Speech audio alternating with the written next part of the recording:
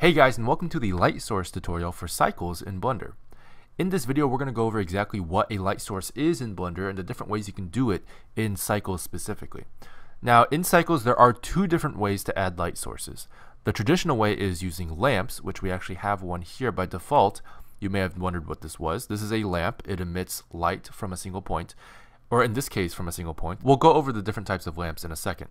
The other way you can add light sources in cycles is using meshes. So in cycles, you can actually create a mesh, for example, this cube or a plane or whatever you want, and give it an emission texture. And that will actually, if we just change this to emission real quick, that will actually emit light. So I can go ahead and add a quick plane here at the bottom just to show you how this works. And you can see the mesh now emits light. So you can actually use that mesh as a light source. Now those are your options. Let's go over the different types of lamps now. If we go ahead and take this emission texture and turn it back to diffuse so that we can actually see the lighting effects of the lamp itself. So I'm going to go ahead and select our lamp here and go into rendered view, and you'll notice that there's a light source coming from the top left. Now if I go ahead and move this over here, you'll notice the light source is now coming from the top right. And if I move it in rendered mode, you'll notice that there's actually a moving lamp in the scene. So that is our lamp as our point lamp, and you'll notice that the light sort of radiates from wherever that point is, and the intensity of it falls off based on distance. So if you get the lamp closer, it will be brighter. So a point lamp is basically a lamp in 3D space, in a single point in 3D space, where light radiates from all directions and then has a fall off.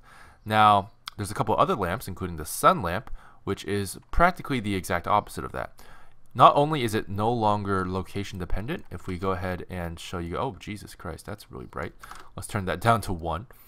And if we go ahead and show you this sun lamp, no matter where I put the sun, and we can see the direction is from here, especially with the shadow there. The direction comes from the top left. If I bring this sun behind the cube, which again with a point lamp would mean that the light is going to be completely gone. But if we do that, and we hit Shift C, it makes no difference. The sun actually can be anywhere, and I'm actually moving it in 3D space right now. As you can see, it doesn't make a difference. You can't tell. However, if you rotate it, I'm rotating it now, it will change the lighting of the scene. So for sun lamps, the only thing that they care about is the vector, not the location. So it's completely global, and no matter where this is in the scene, it will light your scene using the vector that which you define with the rotation of the sun lamp.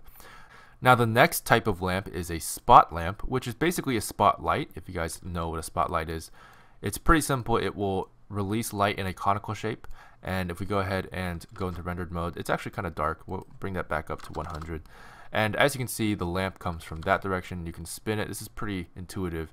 It just works like a spotlight, so that's pretty cool. We also have the Hemi, but that's actually not supported in cycles at the time. It's typically used in Blender render. So right now, if you use it, it'll simply be interpreted as a sun lamp, as you can see here. Super bright. And then we have the area lamp, which is basically the point lamp if it only had one direction to look at. So as you can see here, if we just put this right next to the thing, there's a very sharp angle because it only looks at one side of that lamp. So this is basically like a spot lamp, but with 180 degrees for its parameter. Same thing, basically. So if you just use that as a guide, you'll understand area lamp pretty well. So those are the different types of lamps you can use in Blender. And that's it for the introduction to light sources in cycles.